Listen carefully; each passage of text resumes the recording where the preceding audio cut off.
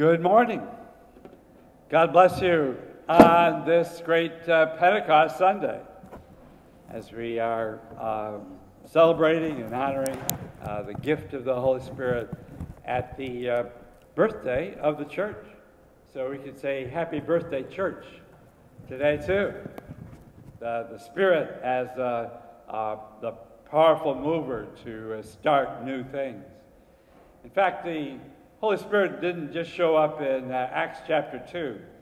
He showed up in the second verse of the Bible.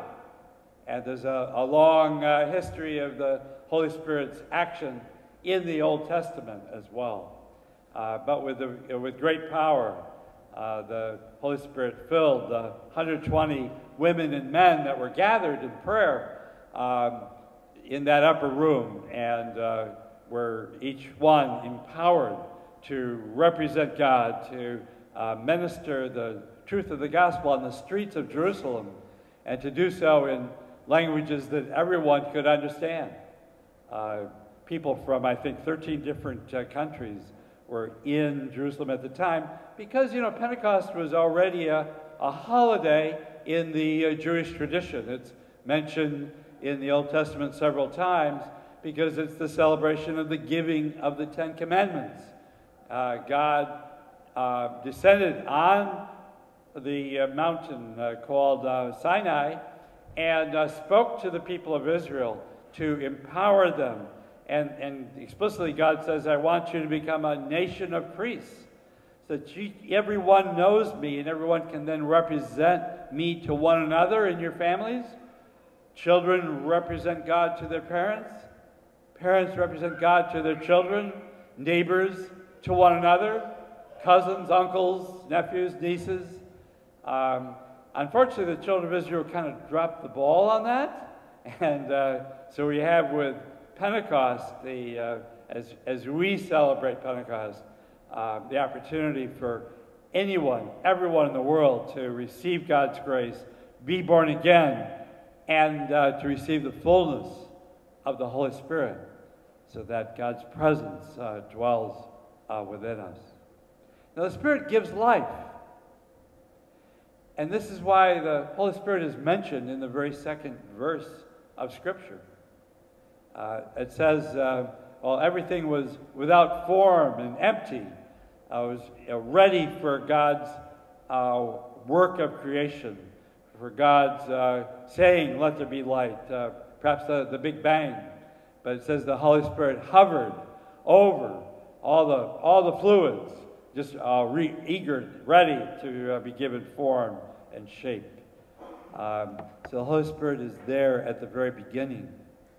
And the word Spirit in the Hebrew language, which is the language that the Old Testament was written in the first place, the word for Spirit is Ruach. You kind of clear your throat at the end of that word, Ruach.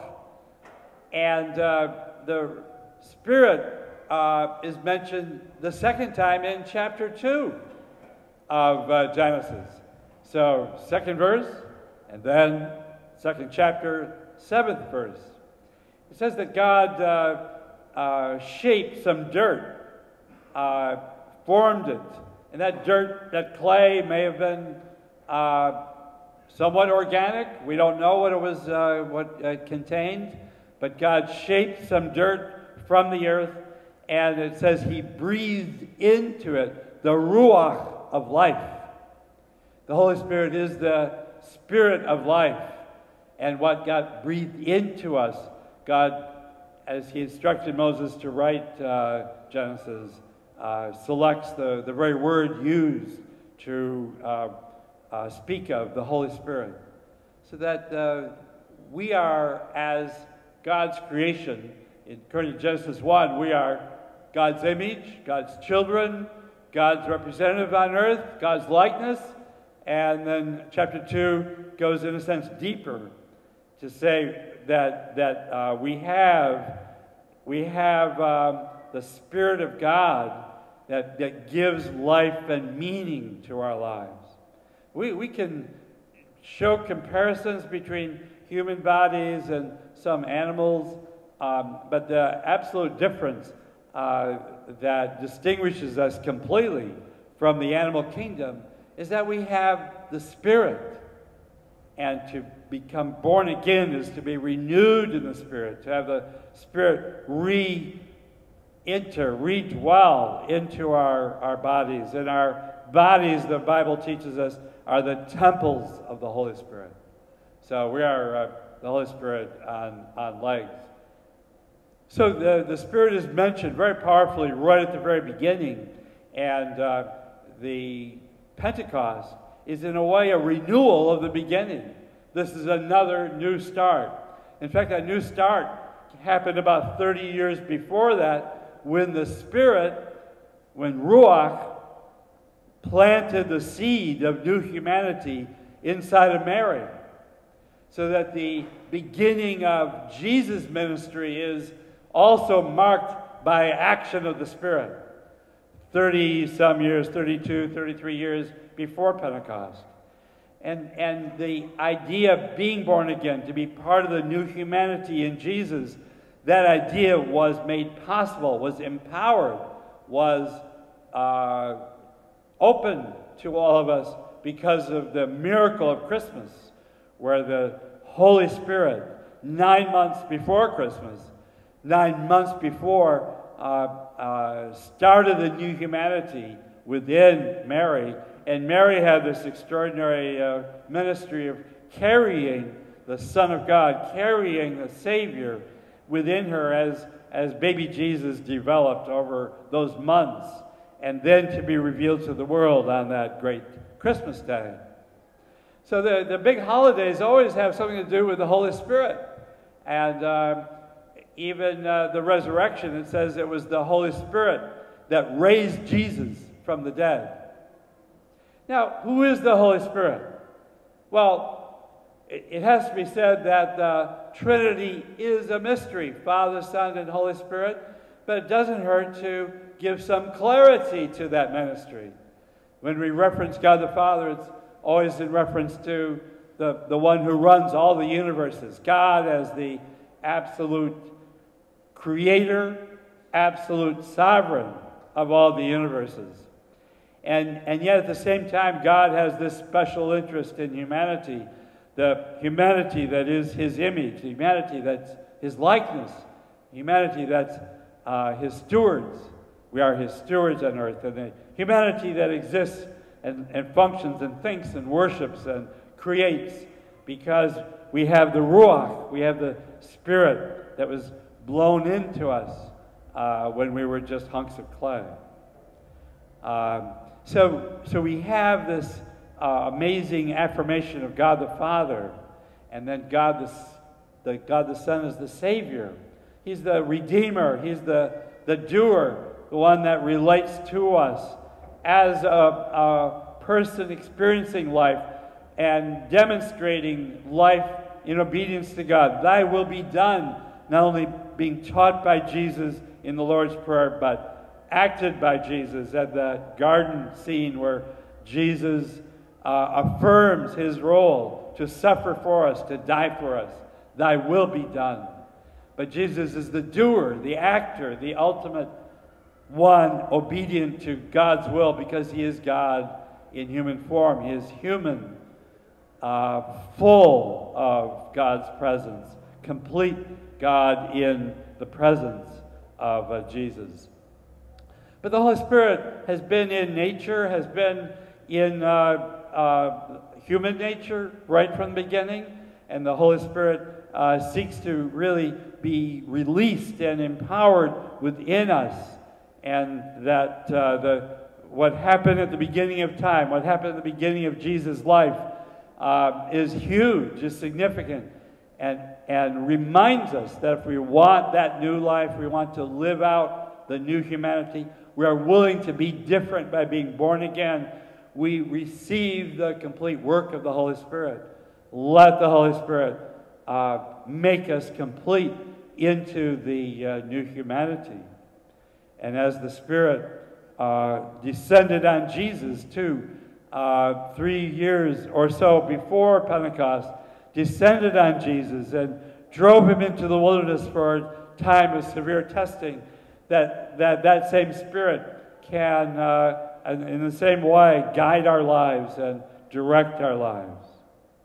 Now, what is also amazing is that the very first sermon Jesus preached the whole sermon started with the word Spirit. Isn't that amazing?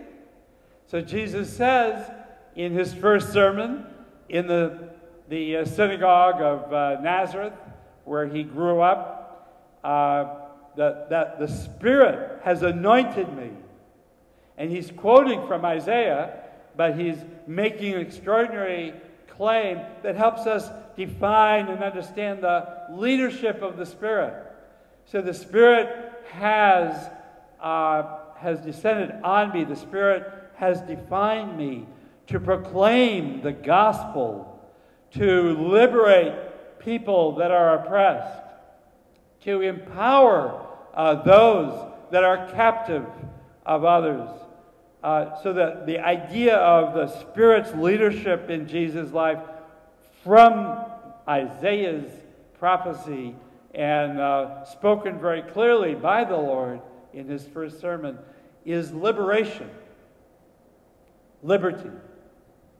A great concept, a great experience. And we Americans are thrilled to celebrate liberty, to talk about our liberties, to have our Bill of Rights, to state very important liberties that we have. And the temptation may be sometimes to think of them as America's invention or ideas that are rooted in American history, but they go way, way back before that. The ideas of liberty are taught, first of all, in the Bible. I was asked a couple of years ago to go to a secret meeting of government leaders from a Mideastern country. These leaders were gathered at the UN, and there were 24 leaders from this Mideastern country, and I was asked never to identify what country, so I'm living up to that request this morning. But a country that is around 99% Muslim. And that covers quite a few country choices. And they wanted to know ahead of time. They said, just tell us how you as an evangelical Christian, how you could be for liberty when in fact, if you think you have the truth, why don't you just make everyone agree with your truth? Why is there liberty? And I was excited to be able to go to this meeting. And interestingly enough, the night before the meeting, in this kind of secret place at the UN, I got a phone call from the leader, and he said, by the way, do you mind if a Muslim leader comes and joins you on the panel, and the Muslim leader can talk about the role of liberty in Islam? I said, fine.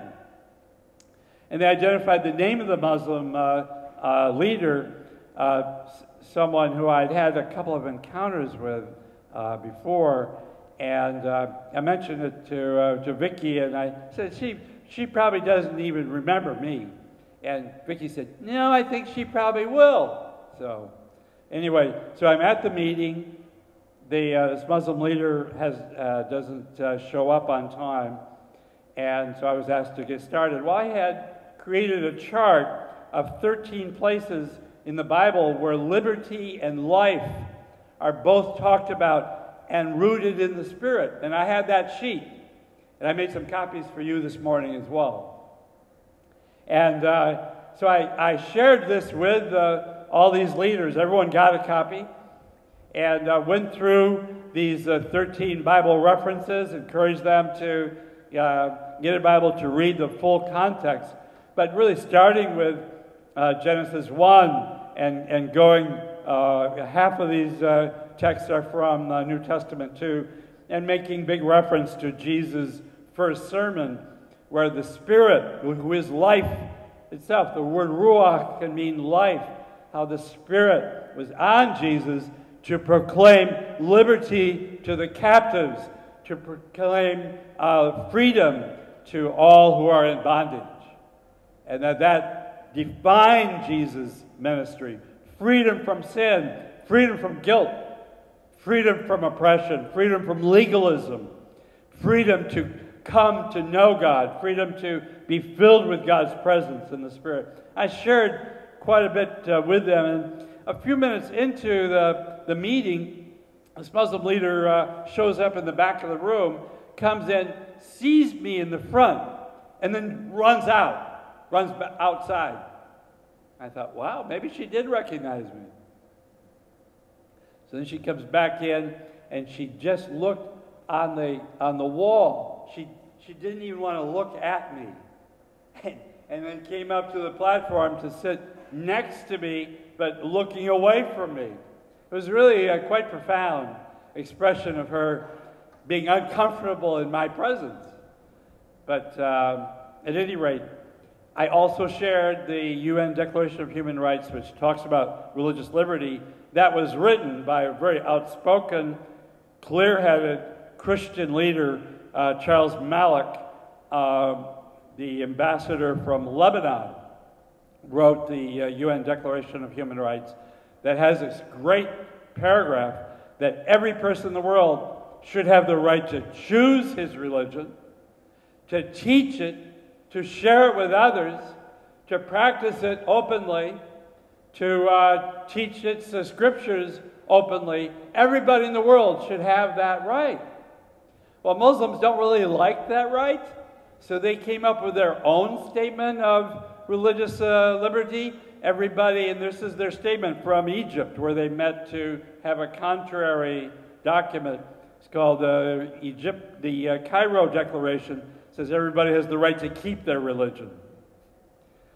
Muslims are afraid of allowing their children to explore the gospel, although the fact is more Muslims have become Christian since 9/11 in the last 17, 18 years than the entire 14 centuries before them. From Muhammad to 9/11, fewer people in that time period left Islam to become Christian than have become Christian in less than 20 years. And there's a lot of reasons for that, but Jesus is very active in the Muslim community with dreams and visions and encouraging others to, encouraging them to find out more about him. And it would help if Muslims knew that they had a Christian working with them at the office or down the street, living down the street, so they would know where to go to know more about Jesus when Jesus shows up in one of these visions. Now, curiously, so I handed this Muslim leader a copy of my chart also, which she graciously received. I'm not sure what she did with it, but she graciously received. And so I finished up, I wrapped up, they had some questions, and then she started, and I continued next to her, and I was looking at her, but she refused to even look toward my direction.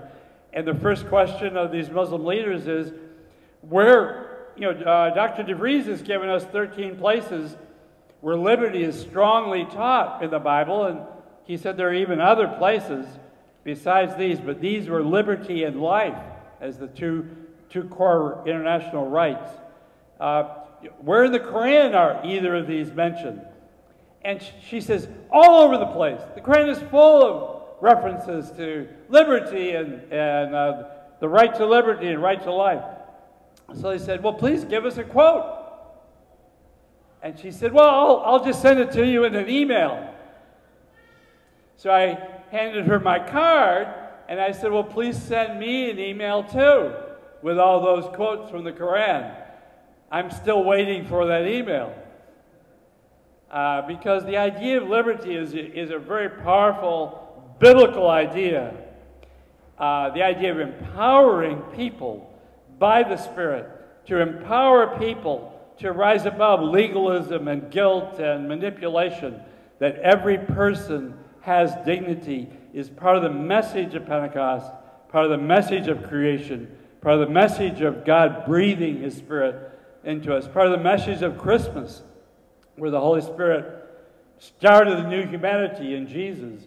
Part of the message of the Holy Spirit landing on Jesus at his baptism. Part of the message of Jesus' first sermon, where he proclaimed that his role was to bring liberty to us. Now, the Old Testament concept of Jubilee is related to this theme of liberty.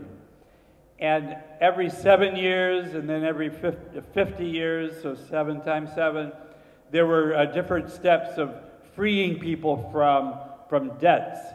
There is no biblical justification for slavery, but a person could commit himself to work for another person to pay off a debt, but that work had to be over in less than 7 years.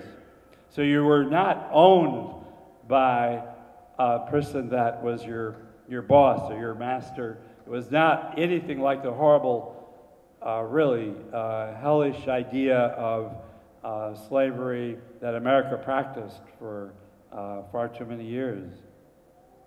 So the idea of Jubilee is rooted in the same gift of liberty.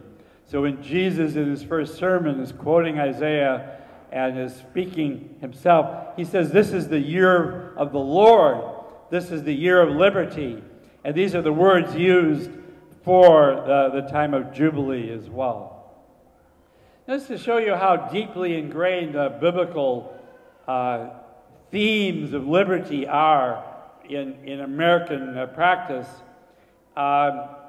22 years before the Declaration of Independence, which we're going to celebrate again early next month, July 4, but 22 years before 1776, folks in Pennsylvania cast a beautiful bell and had it cast onto the bell, not written on later, but part of the actual casting. So this is a very deeply intentional to actually put in the molding of that bell a Bible verse from Leviticus to proclaim liberty throughout the land to all the inhabitants. And so the idea of liberty was rooted in American thinking long before the Declaration of Independence. The issue wasn't just liberty from England. The issue was spiritual liberty. And the Liberty Bell was created out of the Great Awakening, what's called the First Great Awakening, where people throughout the colonies, so it was primarily people living along the 150 miles or so from the ocean where the settlements were, but people throughout all the 13 colonies were really motivated spiritually. They would not just pack out churches, they would have to meet in the fields to hear preaching from great preachers like John Wesley or Whitefield or Asbury, other great preachers. And people were moved to confess their sins and to seek the empowerment of the Holy Spirit. It was a kind of a continuing Pentecost throughout several years in the early 1700s, especially, say, 1730 to 1760, especially, in that one expression of that joy in the Lord, one expression of that embracing the Holy Spirit's empowerment, embracing the Holy Spirit's liberty, was to create the Liberty Bell.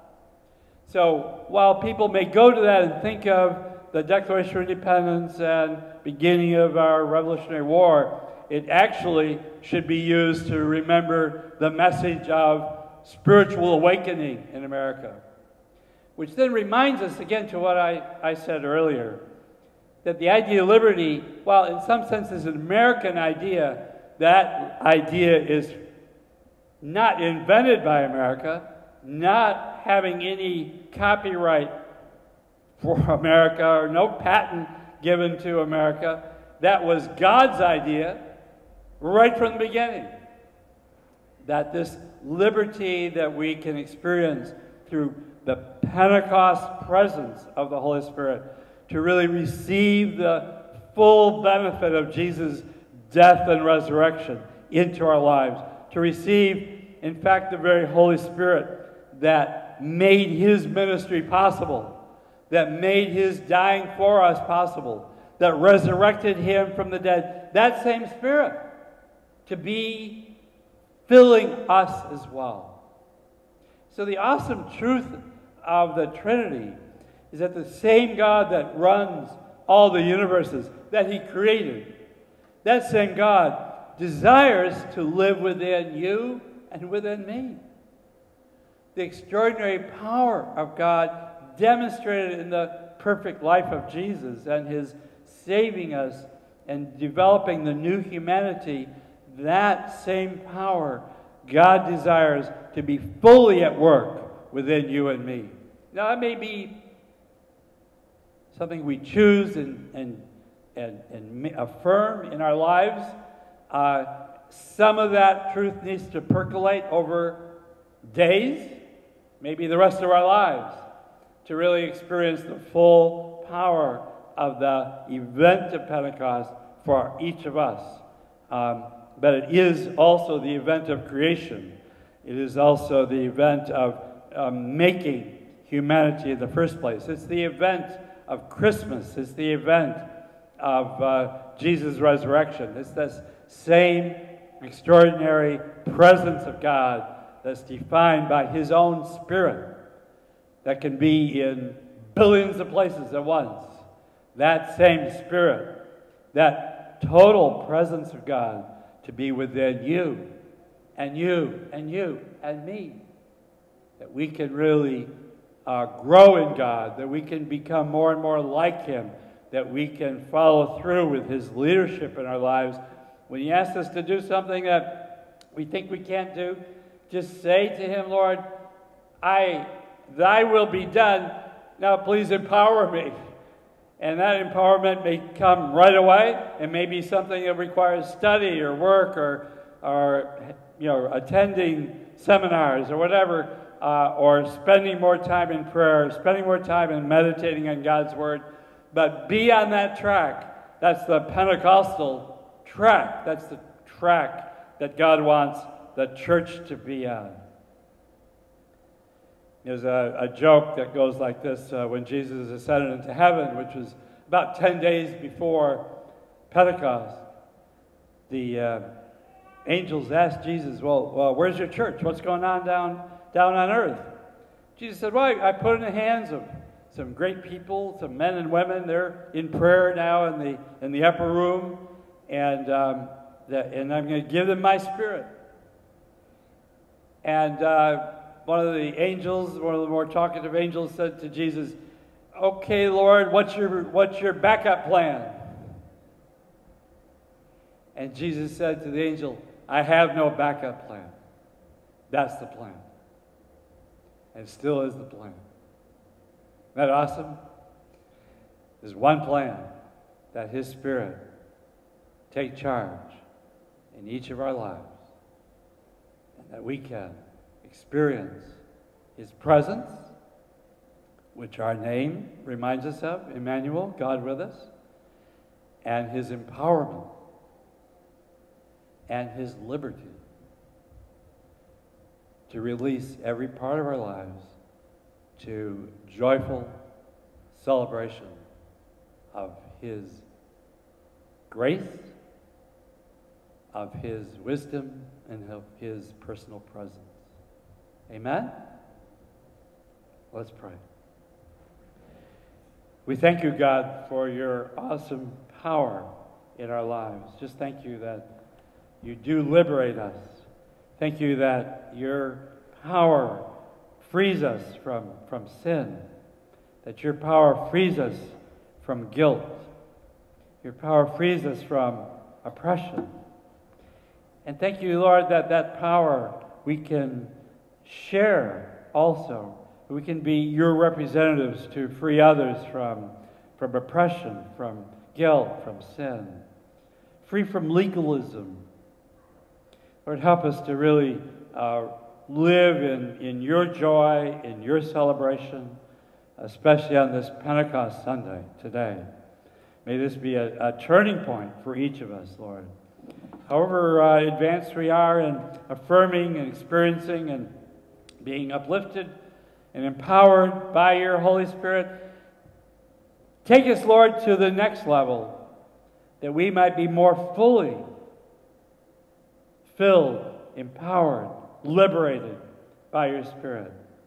May we completely receive your Spirit and all that you desire to pour into us. May we live by your Spirit. And may we rejoice in the Spirit. May your presence change us. May your power give us courage. And may your joy exude in the way that we walk and think and talk and live.